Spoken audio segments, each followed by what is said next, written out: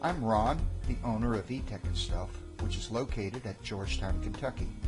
In some circles, I am also known as the Windmill Guy. The windmills and weather vanes that I have available on my websites are made in America by several small American manufacturers that actually use American-made raw materials. Imagine that.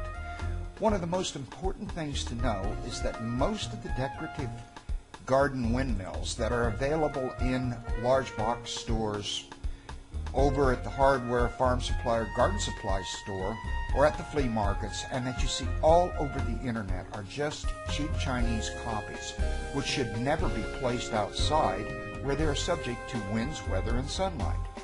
The cheap windmills tend to vibrate, fly apart, and break when they are placed outside in places like your garden or your backyard.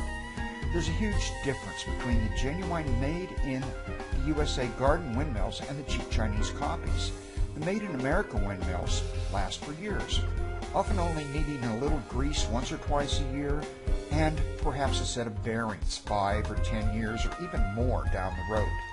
Come on over to my website, www.yardgardenwindmill.com, where you can learn a lot more about garden windmills, decorative weather vanes, and other products that I carry.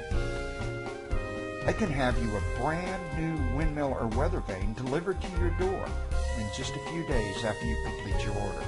Thank you for watching. I'm Ron, the Windmill Guy.